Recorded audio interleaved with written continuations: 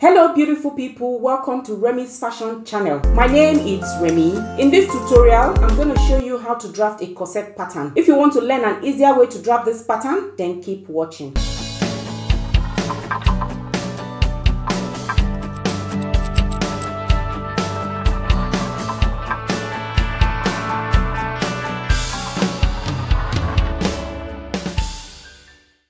Measurements needed. You will need your shoulder measurement, shoulder to bust, shoulder to under bust, shoulder to waist, bust circumference, under bust circumference, bust span measurement, which is also known as nipple to nipple, corset length, that's the length you want your corset to be, and then you also need your waist circumference measurement and hip circumference measurement. So the measurements I'll be working with are, my shoulder measurement is going to be 18 inches divided by 2, I'm going to get 9 inches. Shoulder to bust is going to be 12 inches. My shoulder to under bust is going to be 16 inches. My shoulder to my waist is going to be 18 inches. My bust circumference measurement is going to be divided by 4, which is 44 divided by 4 is equal to 11. My under bust circumference measurement is going to be 37 divided by 4, which is 9.25. My bust span, which is nipple to nipple measurement, is going to be 8 inches divided by 2 is 4 inches. I'm going to add half an inch allowance, which is going to be 4.5 inches. The corset length I'm going to be working with is 24 inches. While my waist circumference measurement is going to be 38 inches divided by 4, I'm going to get 9.5 inches. My hip circumference measurement is going to be 47. If I divide it by 4, I'm going to get 11.75 inches. So the first thing I'm going to do now is to draw out a starting point. So I'm going to be drawing out a starting point, and I'm going to name this starting point my shoulder line. So we're going to be drafting a corset. At the same time, I'm just going to show you how, in case you want to use a yoke for your corset pattern, you have a yoke attached to it. So it's either just use the corset pattern itself, that's the tube top, or you attach a yoke. So I'm just going to be doing that together so that you can see how it's done. So now this is going to be my shoulder line. So I'm just going to put SL here. This is my shoulder line. And then I'm going to measure all my vertical measurements. That is from my shoulder to my bust, my shoulder to my under bust, my shoulder to my waist, and then the length of my top. My shoulder to my bust is 12 inches. I'm just going to mark 12 inches, puts me here. Shoulder to my under bust is 16 inches, so I'll mark. Shoulder to my waist is 18 inches, and the length of the corset I want to make is 24 inches. Okay, so I'm just going to do the same thing on this side and then roll. And then I'm just going to draw a horizontal line to connect the points together. This is my shoulder line, which I've already labeled. This is my bust line. I'm just going to put BL here so that we don't get confused. This is my under bust line, so under bust. And then this is my waistline. I'm just going to put WL, which is waistline, and this is the length. So this is the length line of our corset. So the next thing I'm going to do is to measure out my shoulder measurement. So mine is 18 inches. Shoulders are divided into 2. By the time I divide 18 inches by 2, I'm going to get 9 inches. So I'm just going to measure from the beginning. So 9 inches will put me here. So I'm going to mark. I'm going to just put a dot there. That's 9 inches. So the next thing I'm going to do is I'm going to mark out our neck width and our neck depth. Just like I said earlier, you do not really need this for your corset pattern, the tube top. But I'm doing it anyway. If you want to add a yoke to your pattern, you know how to draft it. So I'm just going to be using the standard measurements, which is 3 inches by 3 inches. 3 inches neck width and 3 inches neck depth. And then I'm just going to connect those points together.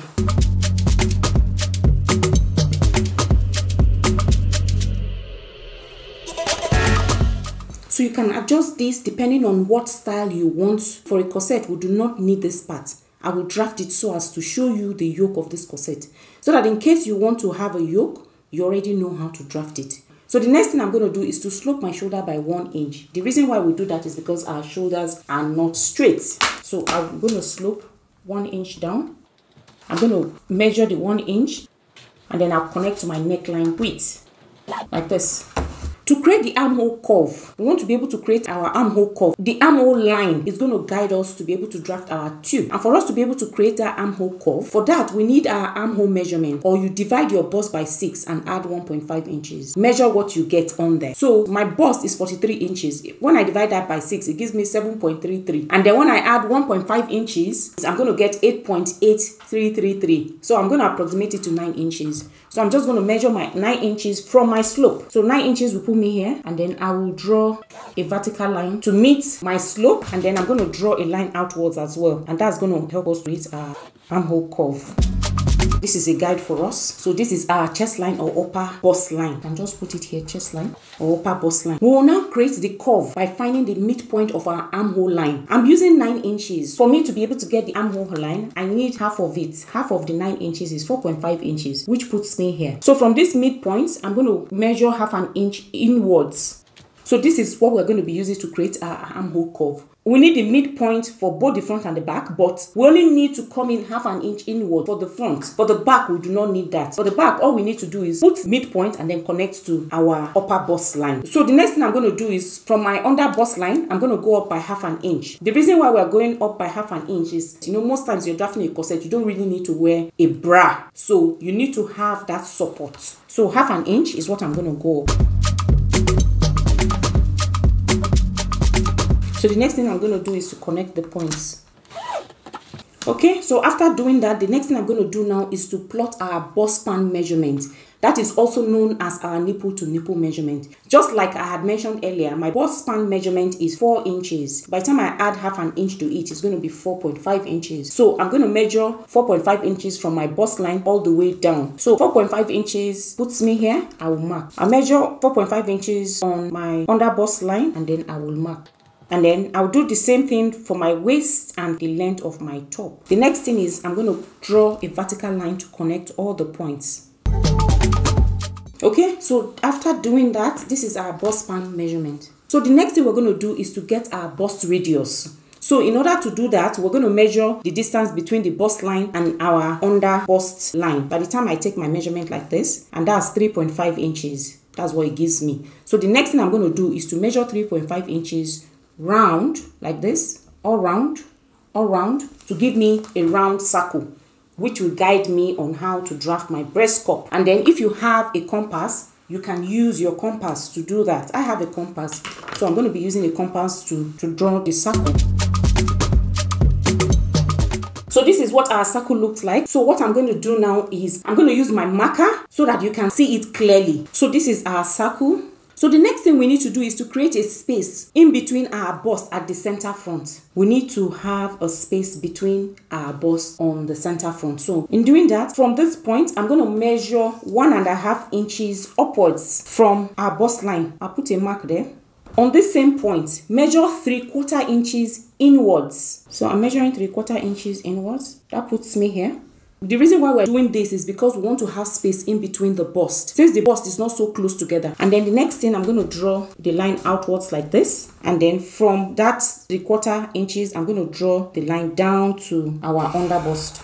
And then from here now, I'm going to create a curve. So I'm going to connect from the 3 inches we went inwards, I'm going to connect it to our under bust using my curve ruler. So the next thing we're going to do is to move this circle towards the sides. Because the breast is fuller at the sides, I'm going to measure 1 inch outwards. So 1 inch like this will put me here. And then from our chest line, I'm going to go down by half an inch. And then I'm going to connect from here to here. From this half an inch that we came down from our chest line, I'm going to create a curve to our under bust. Okay, like this. You see, our cup is taking shape. And then what I will do is, I'm just going to mark this half an inch outwards like this. So this is what we have. So the next thing we're going to do now, extend the dot line upwards. At the top of this circle, so you can either go up by half an inch or 1 inch, or you go down by half an inch or 1 inch, depending on if you want to show a bit of flesh, you can come down. But for me, for the sake of this tutorial, I'm going to be leaving my point on top of the circle. So I'm going to be connecting from this to the right hand side, and then from here to the left hand side. So the next thing now, I'm going to connect from this, just like I said, to here, to the left hand side and to the right hand side. I'm going to be using my curve to do that. So I'm going to connect from here to the top like this, and then from here to this side as well. So So this is our new breast cup. So the next thing I'm going to do now is to create our darts. I'm going to create the darts at the top and at the bottom, and then on the body of our top. To do that, I'm going to be marking 1 inch on each side for our cup, top and bottom, and then for the body of our top. I want to mark 1 inch on each side, 1 inch here, 1 inch here. Okay, so this point and this point. Then I'm going to do the same thing down here, 1 inch here, and then 1 inch here. So the next thing is to connect. I'm going to use my curve ruler to connect them. So I'm connecting here to here, here to here, and then this top I'm connecting from here to here and here to here. Okay, so I'm going to start with this using my curve. I don't want pointed edges. I'm going to curve in like this, and then I'll take the curve on this side, and then I'm going to curve it in like this. So I'll do the same for the top. I'm going to take it like this and draw my darts, and then on this side. So the next thing I'm going to do now is to draw the dart legs. I'm also going to be measuring 1 inch on each side. So 1 inch will put me here, and 1 inch will put me here. I will connect the points like this. So after drawing in our dart, so the next thing we're going to do now is to plot in our horizontal measurements. Those are our circumference measurements. So I'm going to be starting with the bust circumference. My bust circumference is 44 inches. And if I divide that by 4, it's going to give me 11 inches. So I'll measure 11 inches. 11 inches is going to put me here. And then I'm going to be adding this 2 inches dart. 1 inch here, 1 inch here. So 2 inches. So 2 inches dart. This 2 inches that we used for the dart, I'm going to be adding it back here. That's 2 inches. And then my under bust circumference measurement is 9.25 inches. So under bust 9.25, I will measure 9.25 inches. 9.25 puts me here. And then I'm going to add back this 2 inches dart that we took. So I'll add 2 inches back. And then my waist circumference measurement is 9.5 inches. 9.5 inches puts me here. And then by the time I take out this 2 inches as well, it's going to pull me here, 2 inches. I'll just add 2 inches. And then for the length of our corset, I'm going to be using my hip circumference measurement for that, which is 11.75. By the time I measure 11.75 puts me here. And then I'm going to be adding 2 inches to that as well. And that's 2 inches. So now I'm going to connect all my points together. So I'm going to be connecting from my chest line to my under bust. Like this. And then from my under bust to my waistline. Like this. And then I'll connect from the waistline to the length of my corset. Okay? So this is what I have. So this is my top. So I'm going to draw out our armhole curve right now. Since I've plotted my bust circumference measurement, I'll use a straight line to connect to the 1/2 inch, and then I'll use a curve. Just like I said, this is a guide for our tube. You can use this as a yoke, but it's a guide for our tube as well. You can draft the corset without this, but we'll still need this as a guide. So now I've finished drafting this. So the next thing I'm going to do now, I'm going to add sewing allowances around this pattern. You can decide you want to add sewing allowance. You can decide to wait till when you want to cut out on fabric. For me, I'm just going to be adding to the side and to the length of our top. So I'm just going to add extra 2 inches here and 2 inches here.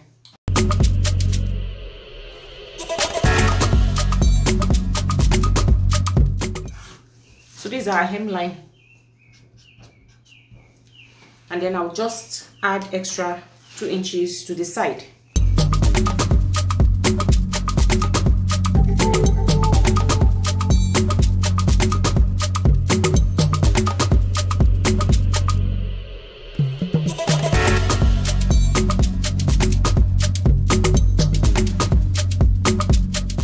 So after doing this, the next thing I'm going to do is to just write in my labels so that I will remember what I have done. And for me not to get confused, I'm going to label this. This is going to be number 1 and this is going to be number 2, right?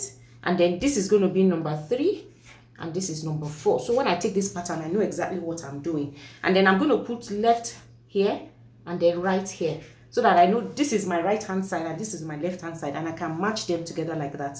And then 3 and 4. So I know that this goes with this left, and then right, this goes with this.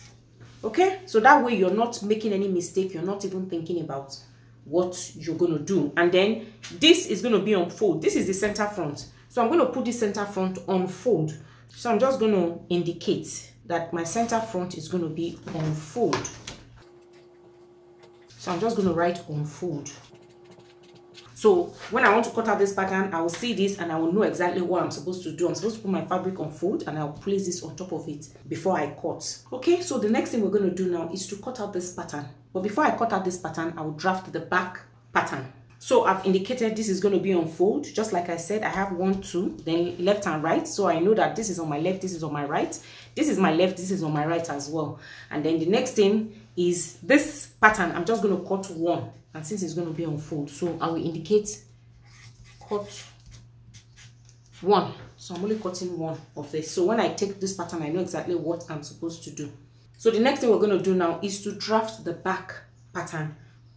So I'm going to be using these lines to draft the back pattern. So I'm going to be extending those lines as a guide for my back pattern.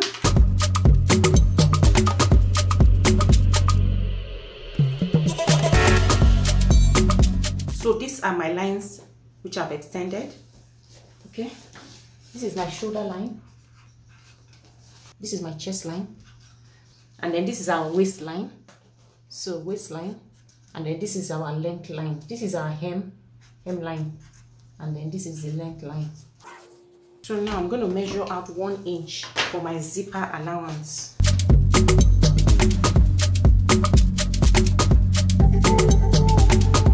So this is my zipper allowance. So the difference between the front and the back armhole, we do not go in by half an inch. My shoulder is 9 inches, so I'm going to measure 9 inches. That puts me here. And then I'm just going to come down by 1 inch. I'll just do a basic neckline, which like I said, you don't need for this tube top, or you need it if you're going to be doing a yoke. So the next thing is I'm just going to connect the 1 inch I went down to my neckline. And I'll measure my armhole line, which is 9 inches, which actually puts me here exactly. And then I'll take the midpoint, which is 4.5 inches, and I'll connect it to our circumference. So once we plot in our circumference measurement, I'll connect it to that. So the next thing we're going to do now is I'm going to add our bust span measurement to the chest line, to the waistline, and then to the length of our corset. And that measurement for me is 4.5 inches. This is my zipper allowance, so I'm just going to start the line after the zipper. So 4.5 inches puts me here, and then 4.5 inches on my waistline as well puts me here. From the length line, I'm going to go up by 1 inch. I'm just going to go up by 1 inch. And then from my upper bust line, I'm going to go down by half an inch. And then I'll connect the points. I want to now draw my dart legs. I'm going to take ½ inch on each side of my waistline for my dart, so which is a total of 1 inch here and here. And then I'll connect upwards and downwards. So this is our dart for our back. So the next thing I need to do now is to plot in our horizontal measurements. Starting with the bust measurement, just like I calculated, mine is 11 inches. Bust circumference measurement is 11 inches. I'm just going to measure. 11 inches puts me here. My waist circumference measurement is 9.5 inches. So I'm just going to measure 9.5 inches, puts me here. And I'm going to add 1 inch, this 1 inch dart allowance. 1 inch puts me here. Our corset length, I'm going to be using the hip circumference measurement, which is 11.75. And then I will measure 11.75, puts me here. And then I'm going to connect the points. I will just draw out my armhole, which is from the midpoint of my armhole line. So now I'm going to eliminate the bulge that we usually see at the back. So from the waistline, I'm going to measure ½ an inch inwards, like this. Connect it like this, using my curve ruler downwards, and then upwards. I measured another ½ an inch outwards on the second line, and I connected to the bottom, and then I connected to the top, and then I added 2 inches allowance. You can do that on your fabric, but I prefer to do it on my pattern right now. So for the back, still put my fabric on fold and then place this on top, and then I will cut. Once I cut, I'll open it up. So I'll just write cut 1 on fold. I'm just indicating so that when I take this pattern, I know exactly what I'm doing. So these are my corset patterns with yoke, if you need a yoke on yours. The front and the back top can be used as a yoke, depending on the style you want to do. But if you're just doing the tube, we'll use this. This is the front and this is the back. So the next thing I'm going to do now is to cut out this pattern.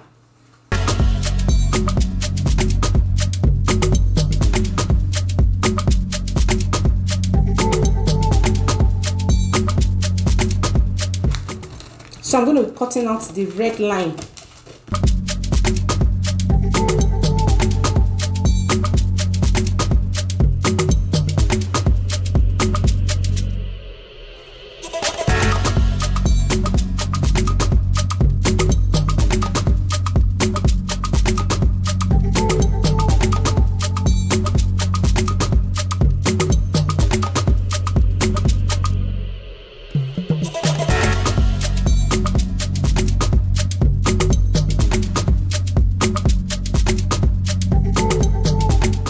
So this is our corset pattern, and then if you want the yoke, here you go. This is the front with the yoke. If you want the yoke, this is it. If not, this is it.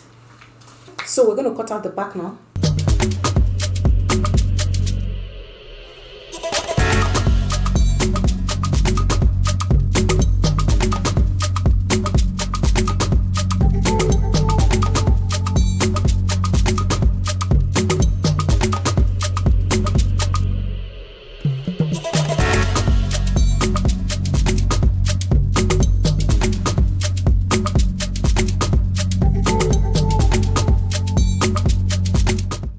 So this is the back. This is our tube for the back, and then this is the yoke if you want a yoke. So this is our corset, our front and the back. If you want it with yoke, you have the yoke. If you want to make your style without yoke, you can take off the yoke. You have 2 in 1. Give this video a thumbs up. Thank you for watching. See you in our next tutorial. Take care and God bless.